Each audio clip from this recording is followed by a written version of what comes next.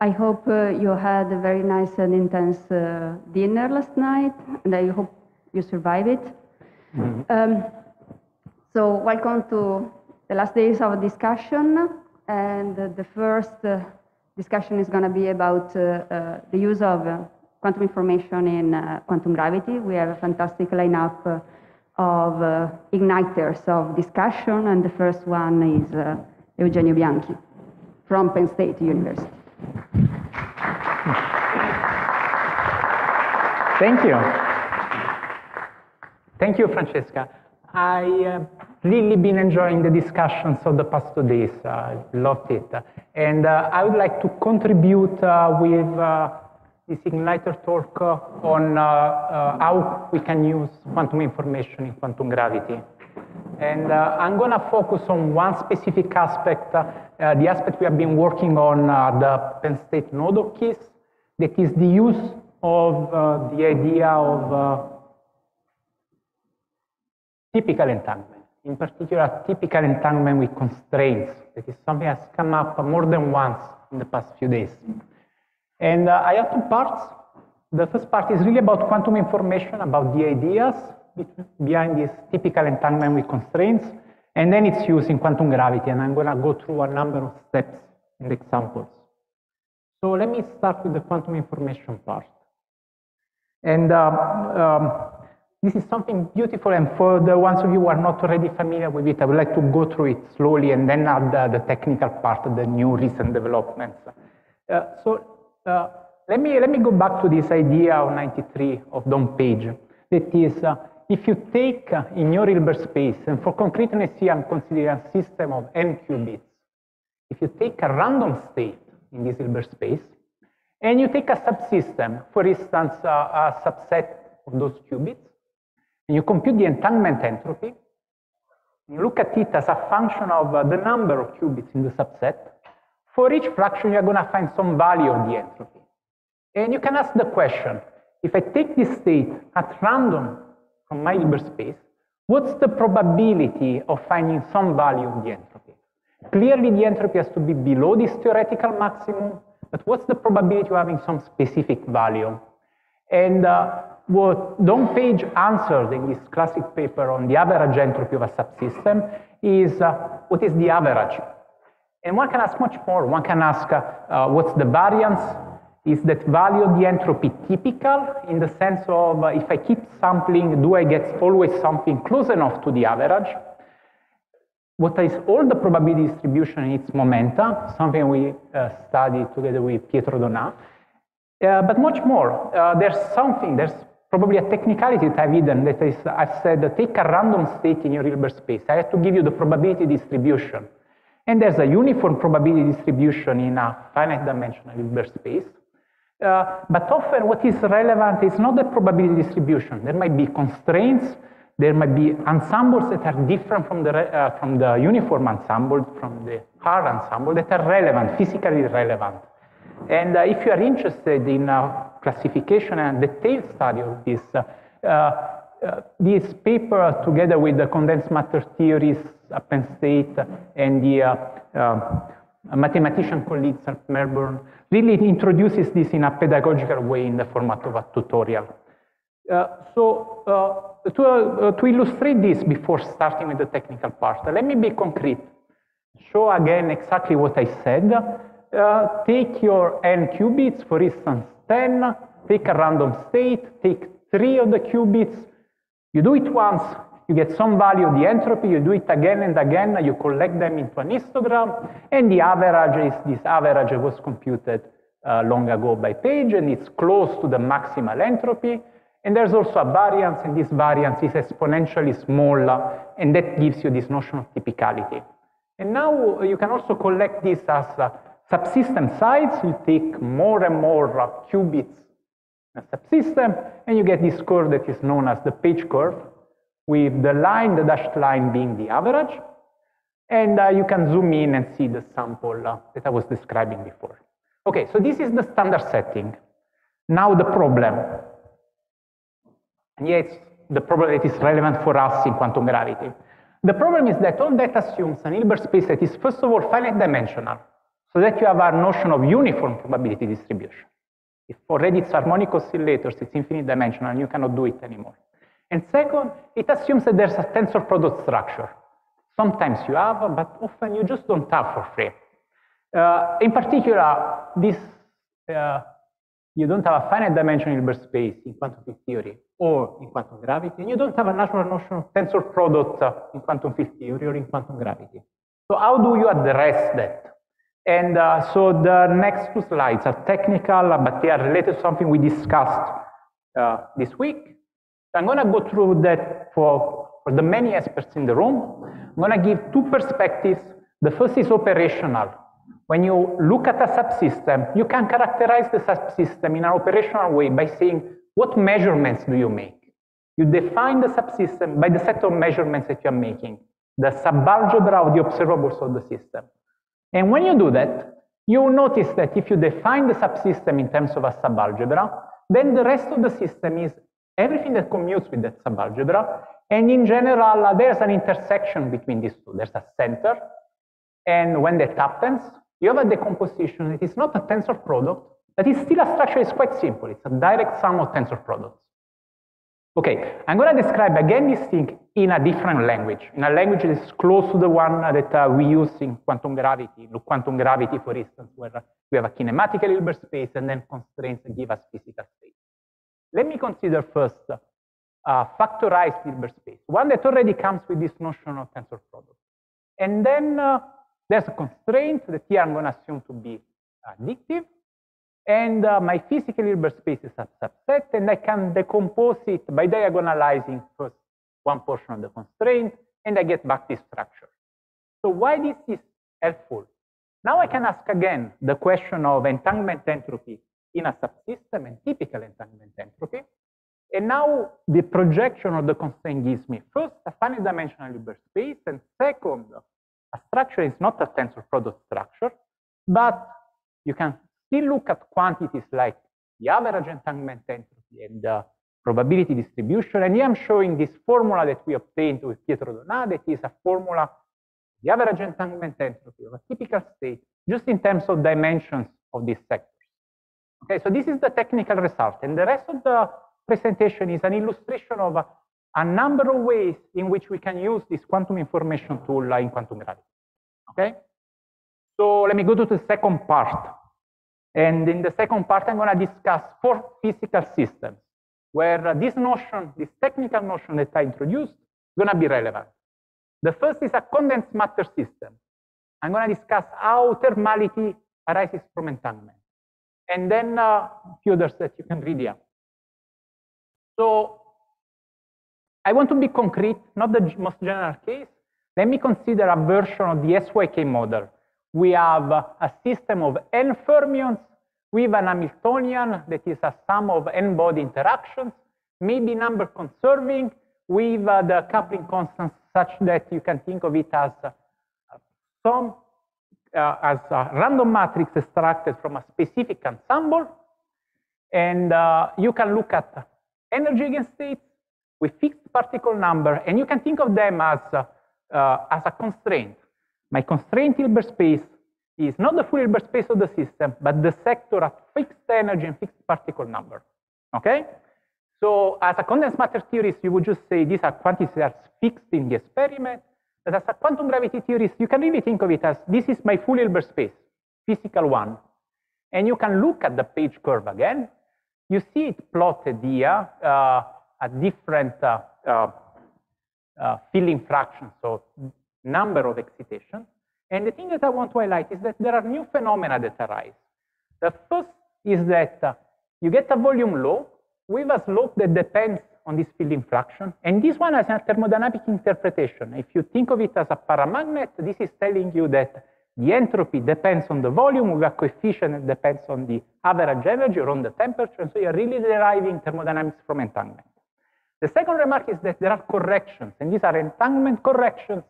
These are sub-extensive, illustrated here, square root of volume. These were first observed numerically by Marcus Rigol and Widmer, and bringing some tools that we have developed for quantum gravity, we see how here one can derive these corrections, these non-extensive corrections in this system. Okay, so this was the first example, thermality from entanglement. Second example, quantum field theory. So now I'm going to do something different, but I think important. Before I was slicing my subsystem in geometric regions. I had my many-body system. I look at a region and compute the entanglement of a region, and I have a notion of volume. You can do also that in quantum field theory. It's going to give you divergences, area flow divergences. I'm going to consider a different subsystem. The subsystem is defined operationally as you have an antenna coupled to your electromagnetic field in the box, and you ask, what does the antenna pick? That's my subsystem. It's a subalgebra of observables. That subalgebra observable that captures only modes that resonate with the antenna, defines a structure that is not a tensor product, it's a direct sum of tensor products, and here you get the physical interpretation immediate. The total energy, I fix it, I say it's pure state in the box, a fixed energy. Some of the energy is picked, the rest is not, direct sum of the energy. So that's the center of my subalgebra. And now you can compute the typical entanglement entropy for the modes captured by the antenna in a typical energy against state. And what do you find? You find again a thermal entropy. Thermal entropy and as a function of the energy, so you can also define a temperature out of entanglement and a heat capacity out of entanglement and quantum corrections due to entanglement. This was example 2. We go to example 3, quantum gravity. I'm going to do this for black holes. Again, for black holes, one could consider a geometric entanglement entropy. For instance, modes inside the horizon and outside the horizon. I'm not going to do that. I'm going to take seriously this logic of a subalgebra of observables and look at the subalgebra that is at infinity, asymptotically flat boundary conditions. We measure the mass sector at fixed mass, and we measure only monopole fluctuations. Forget all the multiple fluctuations. And you take one energy against state, typically in Hilbert space, trace over everything else, and you look at the entanglement entropy of this subalgebra, and you do the calculation, and you get the Bekenstein-Hawking formula. You can do it also with fixed mass and spin. You're going to get, again, the area. So you get the area microcanonically, in a sense. Okay, next point. So this one is really about quantum information structure of space-time. And it's a difficulty that in quantum gravity we have to address, and in particular in loop quantum gravity we have to address directly. That is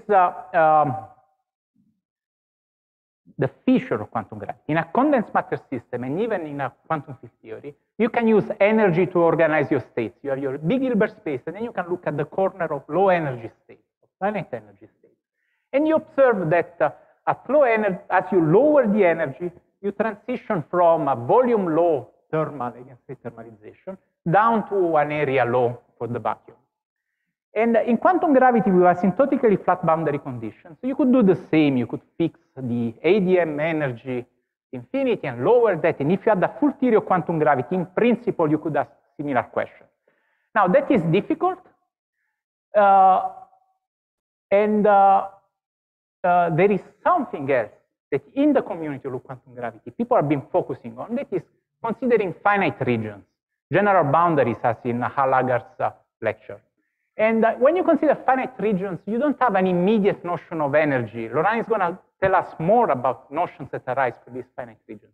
But you cannot immediately generalize and use this notion of use the energy as the way of slicing your Hilbert space. So there's a question. Can we reverse the perspective and use entanglement itself as a probe? I'm putting here this conjecture that we introduced together with Rob Myers. That is, you can use entanglement as a probe in the sense of the conjecture that semi-classical states in your full physical Hilbert space belong to a sector or to a corner of the Hilbert space, the corner where for a region, for a causal region, the entropy goes as the area of the corner of the region. Now, this is a statement about semi-classical states in the physical Hilbert space. It's not about all of quantum gravity. It's only this sector where you have a classical geometry with small quantum fluctuation. And the question is, are there other states that are away from this? And clearly, the early universe, we don't expect it to be about just semi-classical gravity. And there is a perspective of how entanglement arises or is produced in the primordial universe. Something we have explored, something that a group of Francesca Vidotto has been exploring in detail in spin forms, of how starting from a state that is quantum gravity state, maybe with no entanglement, or maybe with typical entanglement, here quantum quench goes through a production of sufficient entanglement to explain the correlation in the CMB. And I'll conclude here. Thank you very much for the attention.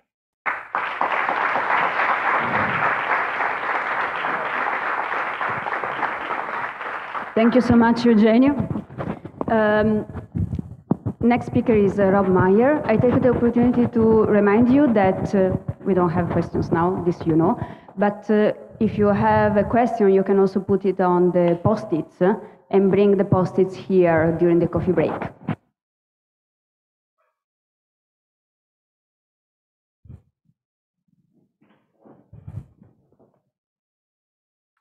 Okay, well, I'll start by thanking the organizers for inviting me to this very interesting meeting. I apologize that I haven't been able to spend any time here except this morning. But what I've seen on the live stream, it's been a very productive, very exciting get-together. So I'm glad to be here today. I was told in an email that I'm giving the string theory perspective here. And so I wanted to start with a caveat, which is that I will give you a perspective of one string theorist, and I'm only going to give you a small sliver of lots of different kinds of activity that have been going on. In particular, in recent years, there's been this idea of it from qubit, which has really come to be known as an umbrella or a moniker to describe the idea that in string theorists, or in the string theory community, it's been realized that quantum information provides us with a very interesting perspective, techniques, tools in which to understand questions about quantum gravity. And perhaps that's very natural. I mean, what are we, with hindsight, what are these folks over here doing? They're trying to understand systems with entanglement and quantum features and many degrees of freedom. But what do I have over here? Well, I have a system with many degrees of freedom. And as I'll discuss, what you realize is that those quantum features, the entanglement, perhaps ideas like complexity, are playing a role in characterizing, well, as Eugenio was saying, the entanglement is perhaps an interesting probe of states over here.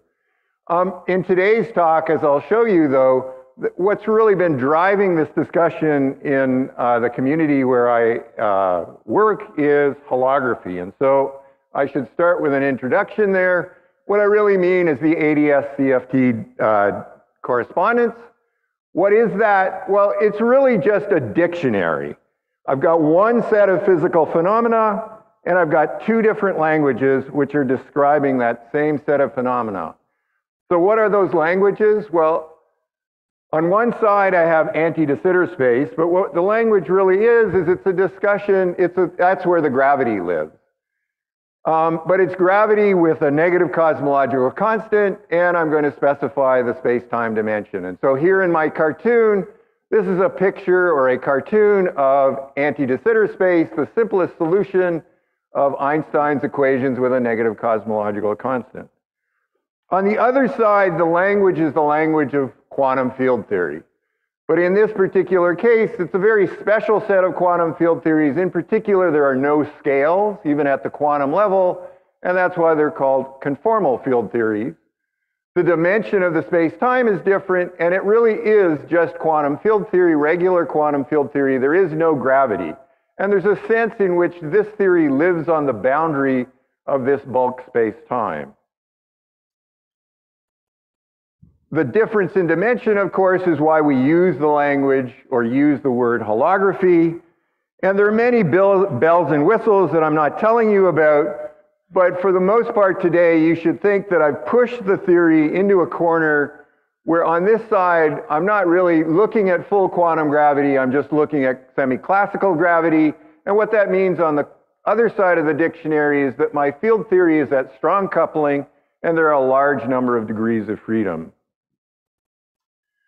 So I said it was a dictionary, and so that gives us, or allows us to translate between these two settings, or these two languages.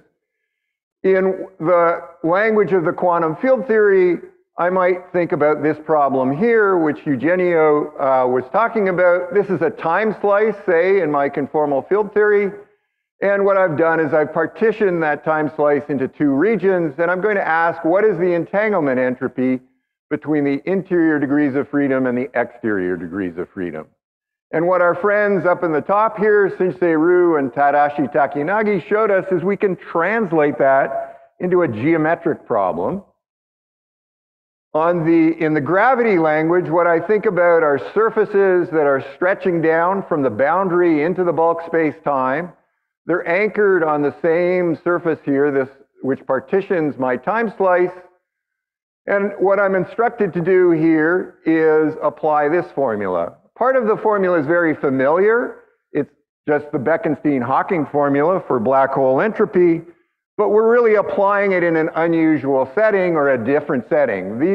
I'm not talking about black holes or horizons. These are extremal surfaces.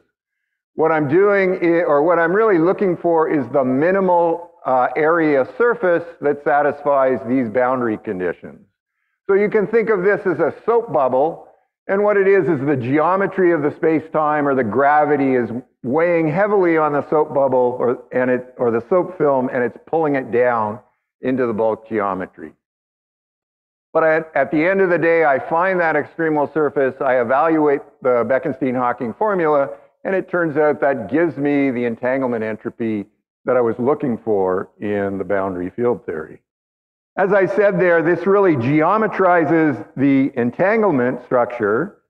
And so I really wanted to illustrate that with a nice example, or to really show how that comes out. This is an inequality called strong subadditivity when I have two overlapping regions in that picture.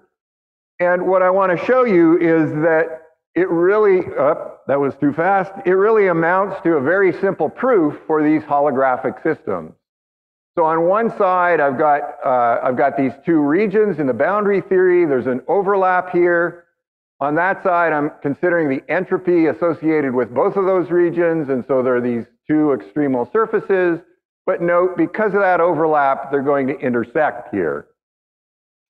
On the other hand, on the other side of the inequality, I've got the intersection and the union, and so I'll end up looking at surfaces like this. Now, why is that inequality satisfied? Well, I'm just going to take these two surfaces and reorganize the areas into the red region and the yellow region. If I look at the red region, it's actually in the class of surfaces that I extremized over for this I union I1, I2. But this is the extremal surface. This is the minimal area surface, and so I know that this area is larger than that one. Similarly, I can look at the yellow region.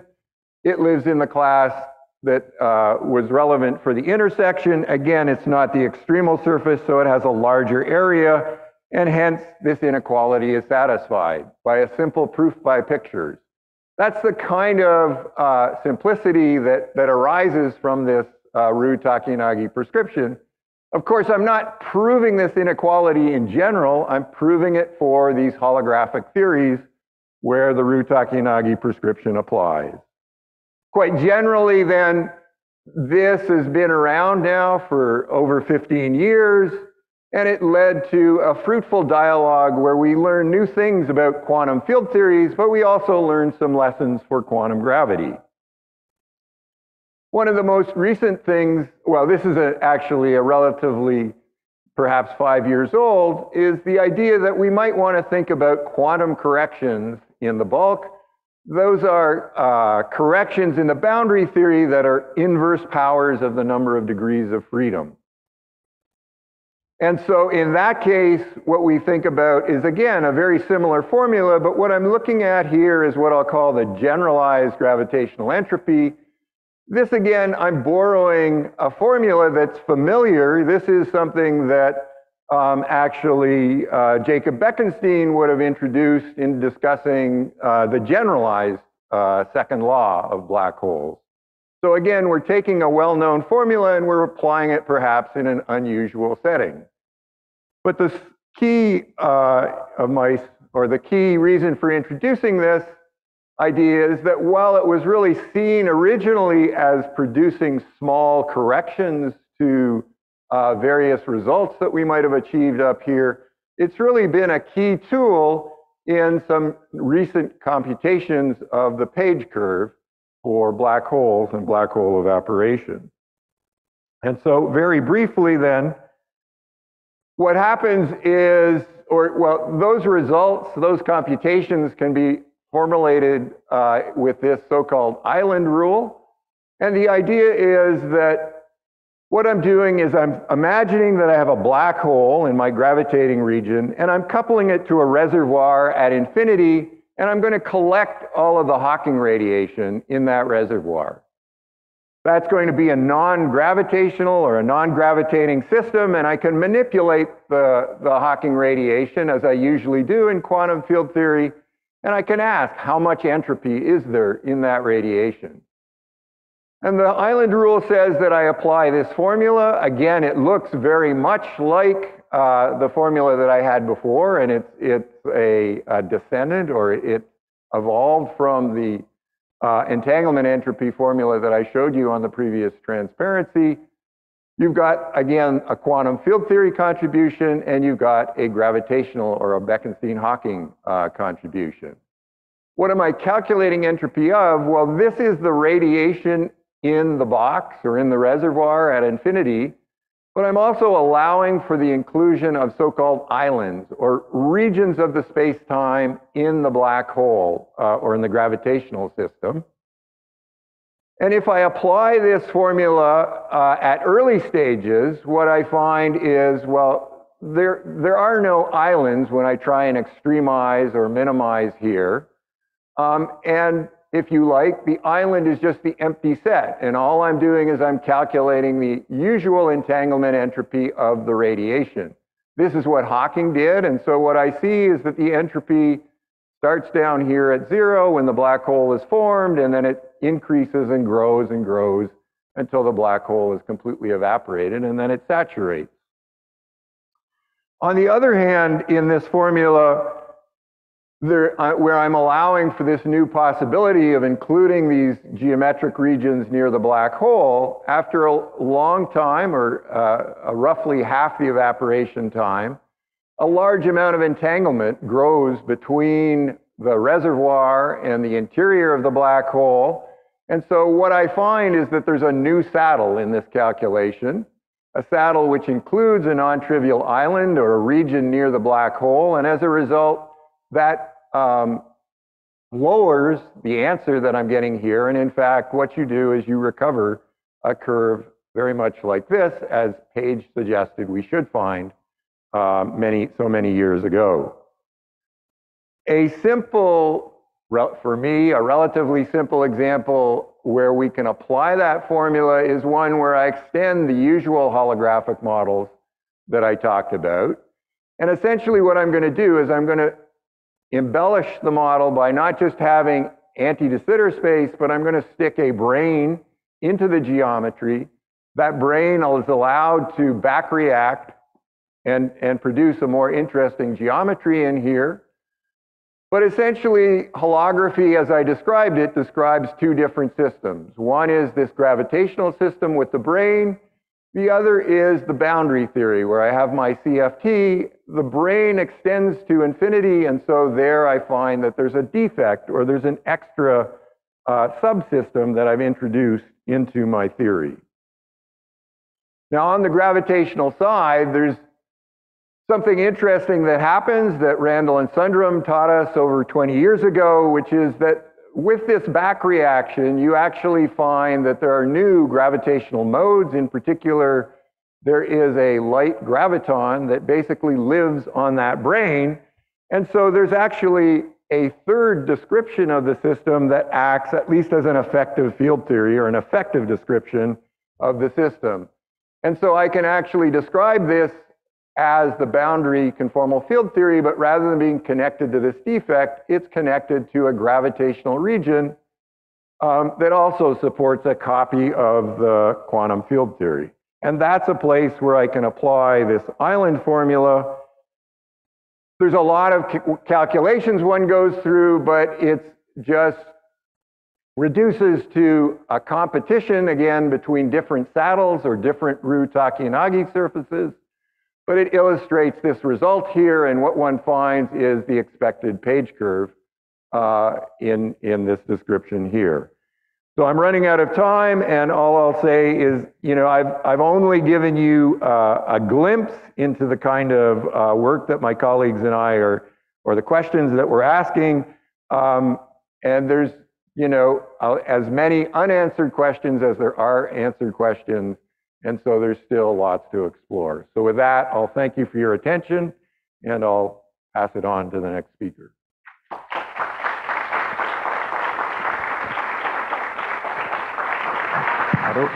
Thank you so much, Rob. And let me use this opportunity, as Rob Myers is also the director of the Perimeter Institute, to thank the Perimeter Institute for supporting this conference. And yes. And now we go to the Paris node of QISS with Pablo Arrighi. Hello. Hi, everyone. So I'm Pablo Arrighi. I'm a professor at Université Paris-Saclay in the informatics department. Our group is called QISS, Quantum Computation Structures. I'll be giving a quantum information perspective on what I would call the problem of quantum gravity. And let me say what I mean by that. So we have two beautiful theories with salient features. The quantum theory could be seen like a car. It's got fundamental elements to it, like norm one superpositions. That could be the wheels. We've got general relativity. That could be a plane. It's got salient features like dynamical geometry. And some of features are common, like those two vehicles, they don't go beyond a certain speed. There is a bounded speed of information in both theories. And so what you would expect from trying to reconcile these things into a common mathematical setting is, of course, a flying car with wings and wheels and a bounded speed of information.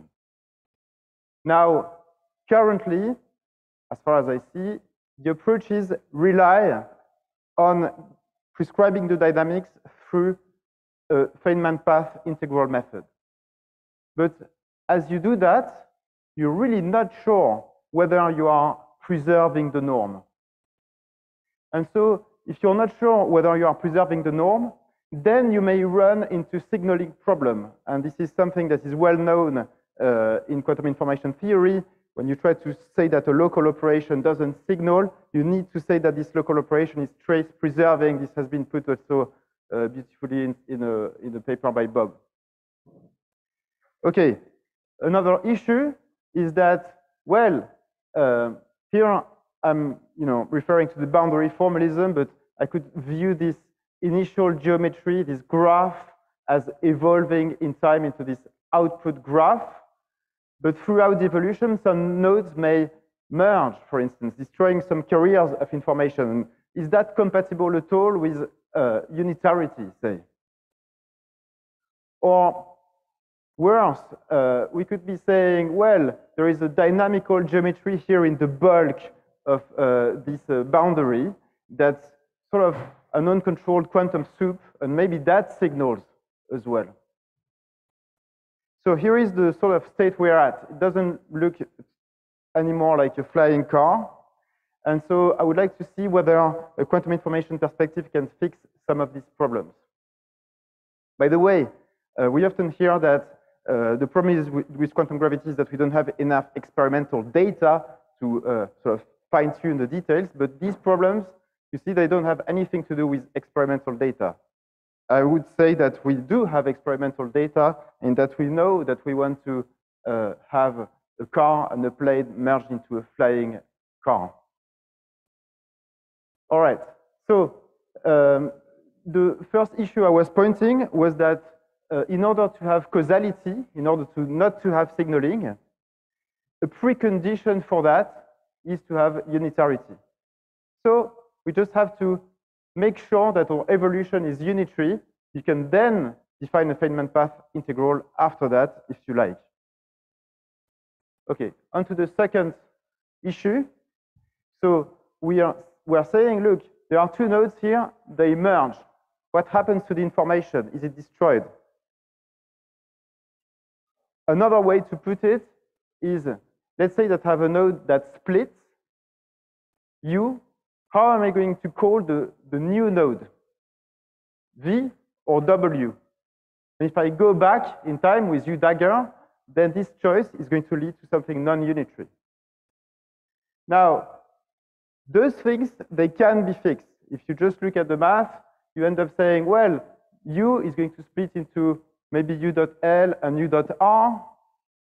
U dagger is going to merge two nodes. Well, let me just call them without generality. The merger, I'm going to call it V merge W. Okay?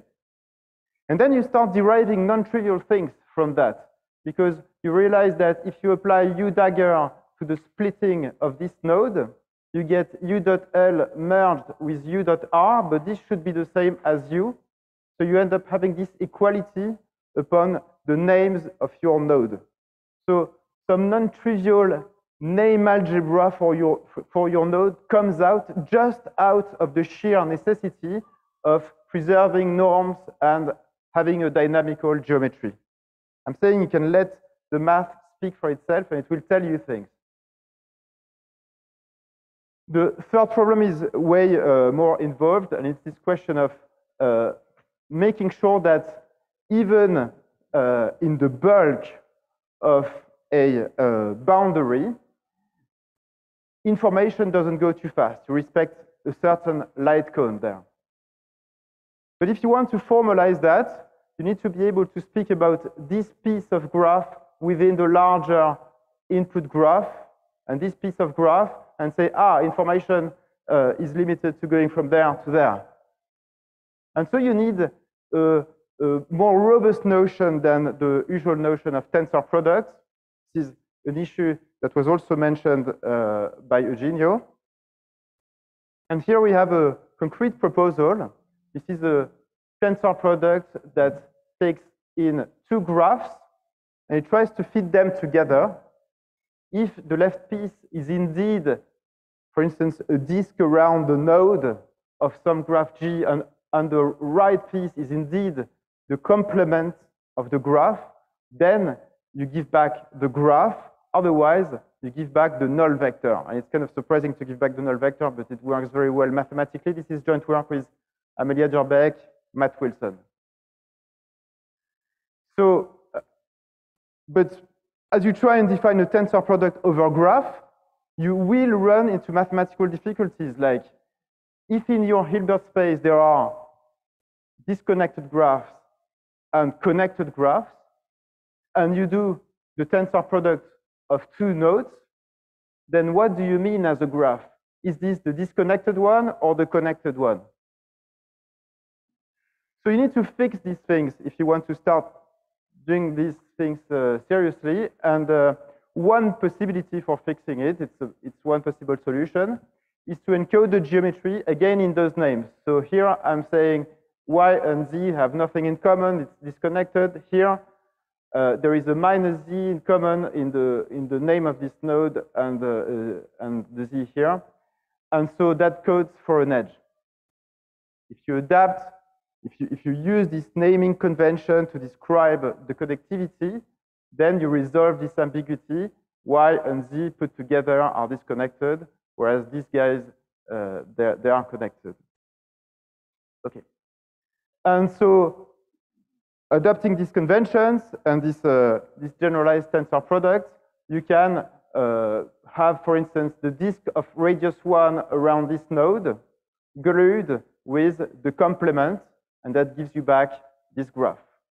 And this is not a correct gluing because this is not like a radius 1, and so this goes to 0.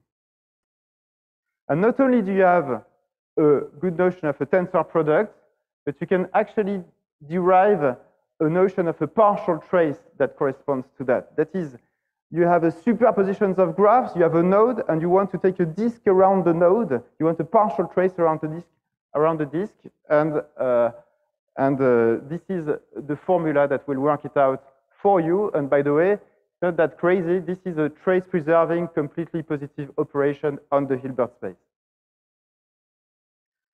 Once you have got this set of tools, you can really speak about what it means to be a local operation. A local operation is something that modifies just a little region around the vertex and produces maybe some superposition of disks there. And you can formalize this in various ways. This is very familiar. This is familiar to the observable approach.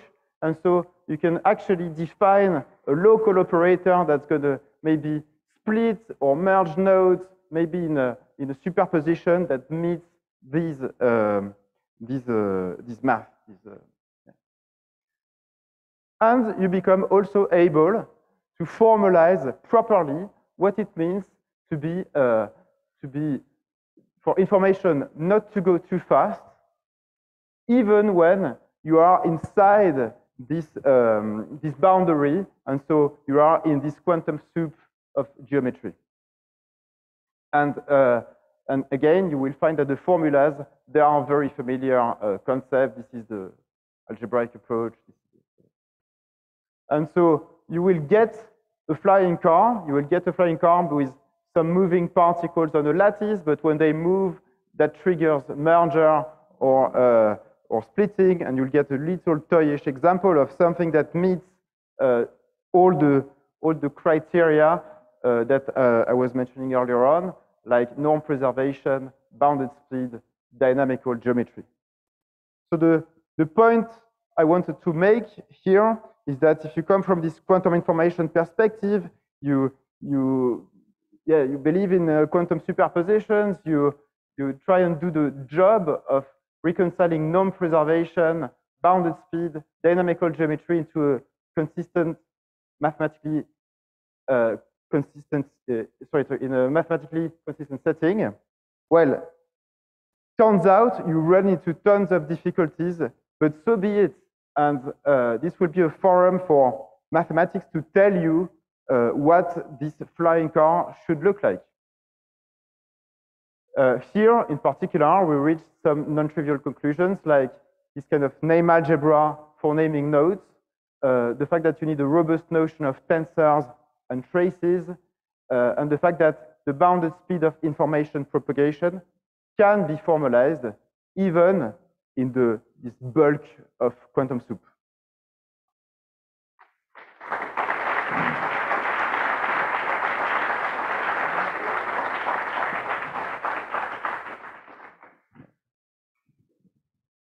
And the last igniter of discussion of this session is Achim Kempf from Waterloo University.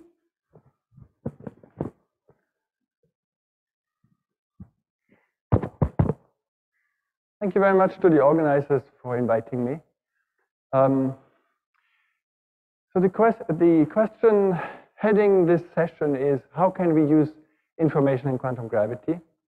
And I think there are basically two attitudes towards that question. The one attitude is fairly practical. We can say with confidence that information theory is naturally very versatile. And that's because information theory doesn't care about what it describes. So therefore, it's quite natural that information theory tools find applications all over science. And therefore, of course, also in quantum gravity, and we've, of course, seen plenty of examples for that. In this case, the attitude is quantum information theory, or information theory in general, may provide tools for quantum gravity. Not more, not less. The second attitude that one may take is this. We could speculate that information theory is not only versatile because it doesn't care what it describes, maybe it is actually universal. Maybe information theory, because of that property of not caring what it describes, is universal in the sense that it can describe literally everything, and that therefore there might be a fundamental information theory of which then quantum gravity emerges. That would be a very different status of information theory. So is information theory just versatile, or is it even universal? I will give an example of both. A simple example for the first case, where information theory is just a tool. An example that maybe is not as much known as other examples. And I will hazard a guess as to how it might look if we follow the second attitude here. So I start with the first attitude, information theory providing tools. Here's a tool that it can provide. And that tool is called Shannon sampling theory. Shannon sampling theory is an integral part of information theory. It's actually at the heart of it. It's at the very center of it. Shannon sampling theory establishes the equivalence of discrete and continuous representations of information. Now, how could this be a new tool in physics? Well, it has been generalized to curved spaces and curved spacetimes.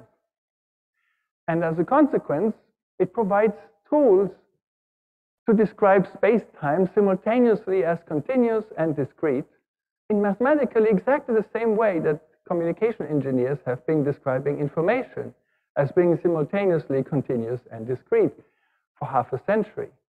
See, for example, when you record music, you have a file on your computer. That's all discrete. And yet, as I will show in the next slide, it can be entirely equivalent to the continuous signal that you hear as music. There's no error in between. This is not an approximation. So how does this work? Here's the basic Shannon sampling theorem. It says that if you consider a function that is band limited, in physics this would be having an ultraviolet cutoff. If you consider a function that's band limited, by definition this means that this function is the Fourier transform of some other function, f tilde, but the Fourier transform limited to a finite frequency range.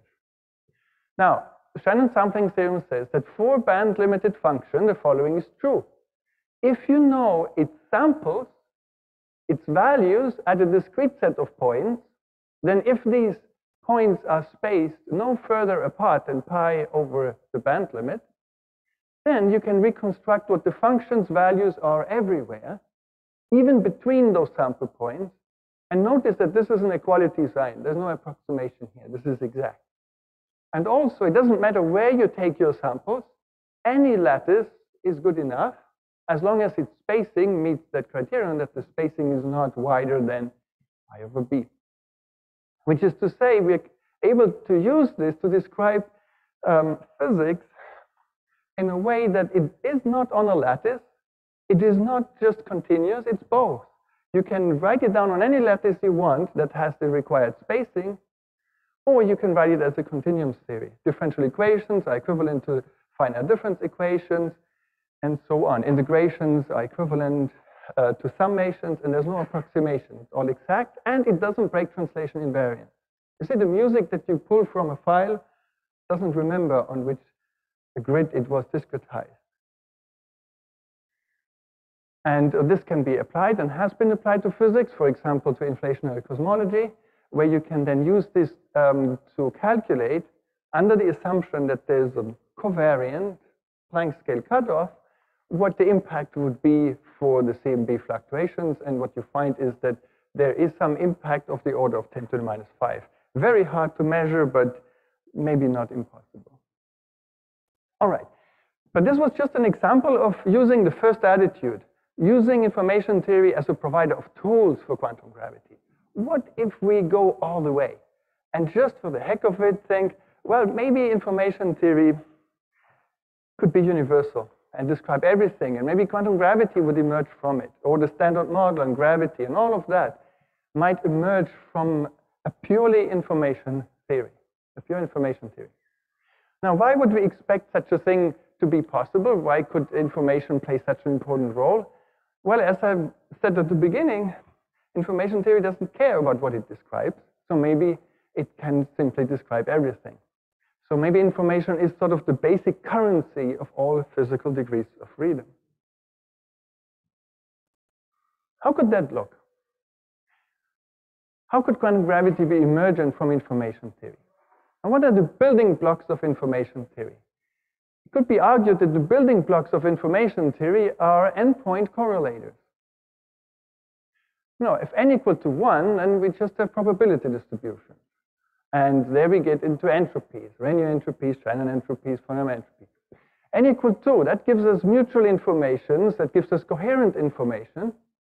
And from those, we can then define classical and quantum channel capacities.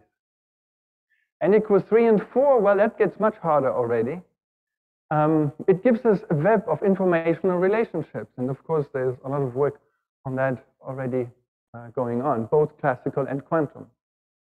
And so now, let's try to go all the way and imagine the possibility that maybe fundamentally nature is describable by a collection of fundamental abstract endpoint correlators. Just correlators. Initially not referring to any space-time or any matter at all. Just correlators of, well, whatever, just correlators. You know, n equal 1 to whatever high. Then could it be that in some low energy regime, I mean, we haven't defined what energy is, let's just say in some regime, these correlators here that are initially abstract and don't refer to space-time, don't refer to matter in any way, could it be that, there might be some regime in which these abstract correlators then have a mathematical representation, at least in an approximate way, as quantum field theoretical correlators on a curved space-time? You see, if so, then in that sense, we could say that quantum field theory on space-time, on curved space-time as we know it, would be emergent from such a web of informational structure there. Now, is there any chance that such a thing could work? Well, let's start with matter and then consider space-time. Well, is matter describable through correlators? Well, that's easy, right? Of course it is. Quantum field theory is made out of endpoint functions, endpoint correlators. So that's nothing new. But what we can add using information theory is an information-theoretic view of this, that quantum field theoretical interactions constitute quantum channels. You see, whenever you have an interaction, information can be exchanged. Any interaction, let's say two particles scatter off each other. Each particle learns some classical information about the other, but also each particle learns some quantum information about the other, in the sense that they hand over entanglement to each other. You see, if two particles are interacting with each other, let's say particle A and B, A might have previously been entangled with a particle A tilde, B might have previously been entangled with a particle B tilde. A and B scatter, and afterwards, you know, they might even be now entangled with what the other one was entangled with before. And that's what quantum channel capacity studies. And it is possible to study all interactions in terms of their classical and quantum channel capacities. What I'm conjecturing here, this is just a remark, not really central to my argument here, is that the Feynman rules which describe interactions, that is to say the interaction Hamiltonians, might be entirely describable in terms of their classical and quantum channel capacity properties, which might be interesting, right? Because we think usually of interactions as momenta scattering and quantum numbers being exchanged, but maybe the whole thing can be just reformulated in terms of classical and quantum channel capacities. And then we would have an information theoretic picture of a standard model, for example. If you're interested in that with some collaborators and students, I recently wrote 2 papers on that. I mean, towards this. We didn't really finish this program at all. Okay, so matter clearly is describable through correlators. How about space-time? Is space-time describable through correlators? Well, it turns out yes. With 2 students in a grad course that I taught, who came after me, who came after class to me and said, well, maybe we can work this thing out that I suggested in class. We found the following is possible. The metric tensor can be expressed through the propagator. So if you take, for example, a scalar propagator of a Klein-Gordon field, let's call it G2, two-point correlator. D is the space-time dimension. Then you can calculate the metric from the two-point correlator. On one hand, it's clear that the metric, that curved space-time, affects the propagator. In fact, it affects the propagator so much that the propagator knows everything about the space-time. You can calculate from the propagator what the space-time is. So what that means is that you can describe a space-time as a differentiable manifold with a metric, or a differentiable manifold with an affine connection, and so on. But you can also describe it as a manifold with a two-point propagator on it. This is how you can get the metric back. Shouldn't be surprising that it's something like that should be possible, because the propagator is a function of the space-time distance, right? The propagator tells you the correlation between the quantum fluctuations here and there, and the larger the space-time distance, the less is the correlation. And so the correlation strength is a proxy for distance. Anyway, so what that means is that the two-point correlator as a space-time function is equivalent to knowing the metric. Knowing this, we can calculate that. So let's keep that in mind, because we need it in a minute again.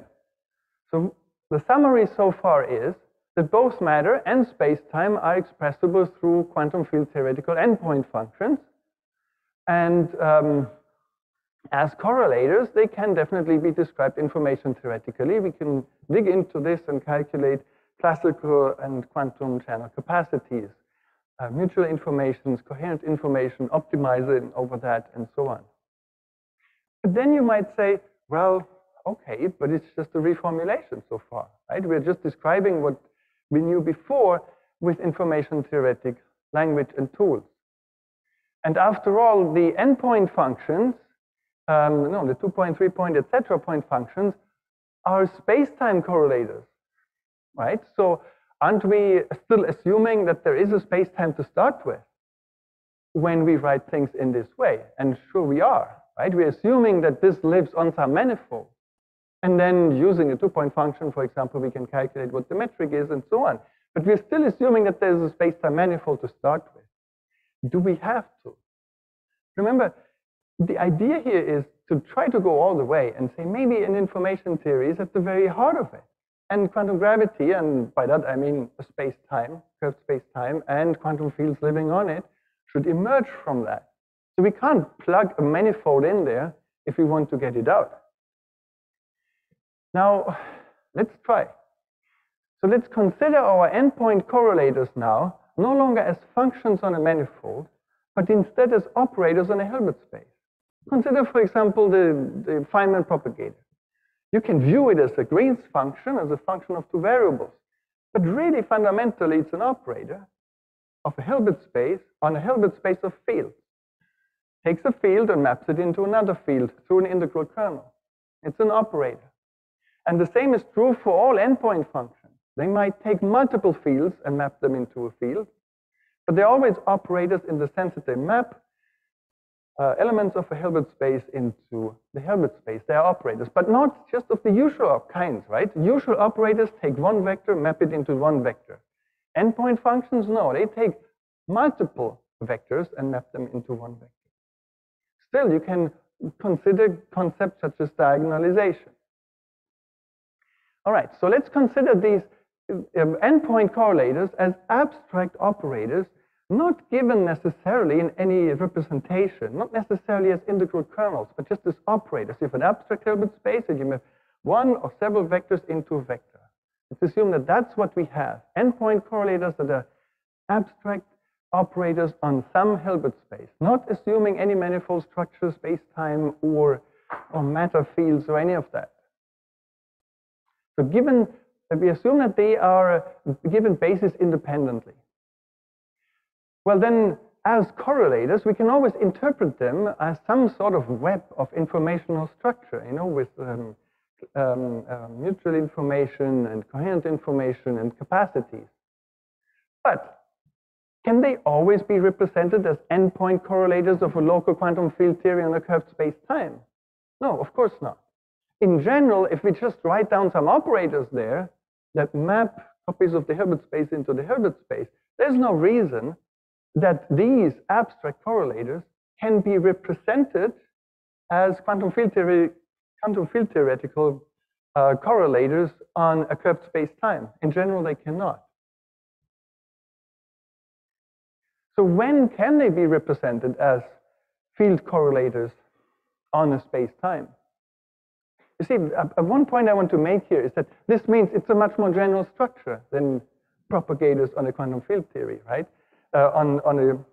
Propagators of a quantum field theory on a curved space-time. It's much more general. Some of these will be representable like that, but generally not. Right. Okay, so how can it work? How could we represent them on a space-time as propagators? Well, we can if the higher point functions, the 3- and 4-point functions, etc., if they are diagonalizable. Remember, they are not the ordinary kind of operator that maps one vector into one vector. They would be operators because they are like vertices. They map multiple fields into one, multiple vectors into one vector. If they are diagonalizable, if they happen to be diagonalizable, well then, let's call these diagonal bases coordinate bases. Why? Well, because in the quantum field theories that we know, the vertices are all local, which means they are all in the position representations products of Dirac deltas that make sure that when particles collide with each other, they do so at the same point. Microcausality, right? So in other words, if the vertices, or I mean, I shouldn't call them vertices, if the multi-point correlators, if they are diagonalizable, well, then the bases in which they are diagonal, we can call a positional basis, and we can then write all of our correlators in such a basis, and then we get the endpoint functions. And once we have the endpoint functions, including the 2-point function, we can get the metric from that, and suddenly we have quantum field theoretical correlators living on a curved space-time. So what it hinges on is the diagonalizability of these correlators. But in general, of course, fundamentally, we cannot expect that that is so, because the fact that the vertices in quantum field theory are all obeying microcausality, that they're all fully local, is not demanded by mathematics. It's demanded by the physics of it, right? And here we have a mathematical structure that doesn't demand the diagonalizability. In general, therefore, it won't have that, which means that fundamentally, we would then have a web of informational structure, a bunch of correlators, abstract operators on some Hilbert space, which in some regime that we may call a low energy regime, these endpoint functions would then be, let's say, approximately diagonalizable. And therefore, the correlators are then representable as quantum field theoretical correlators on a space-time manifold, at least approximately. So in this sense, then, if we have this diagonalizability of the higher order correlators, then we naturally get in a regime a representation of this structure in as a quantum field theory or as quantum field theories, like a standard model, on some curved space-time. So I'm finishing here with harking back to the beginning. At the beginning, the question I asked was, is information theory just versatile? Does it just provide tools for quantum gravity? Or could it be universal?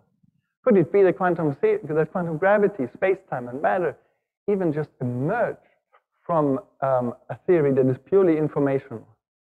And then I'd like to finish with a follow-up question, which is that if this were so, if information theory is truly universal, not just versatile, but universal, and underlies quantum gravity, is it then even still information theory? You see, what I would conjecture or suggest is that in this case, the underlying information theoretic structure of these operators could just be considered a structure. Like in mathematics, where you have some structures and then concrete representations of it. It could be just some abstract structure, and information theory may itself just emerge as, with its interpretation of this is information, before we didn't know, now we know, that aspect that gives information theory its name, information theory, that may itself only emerge in the low energy regime where we recover, the universe as we know it, consisting of quantum fields that live on a space-time. Thank you. Thank you. Thank you, Achim. Thank you to Pablo, Rob, and Eugenio for the very inspiring and lots of ideas, a lot of things to discuss in the next 2 hours. But now it's time for coffee and donuts, especially for the people who were not here in the previous day.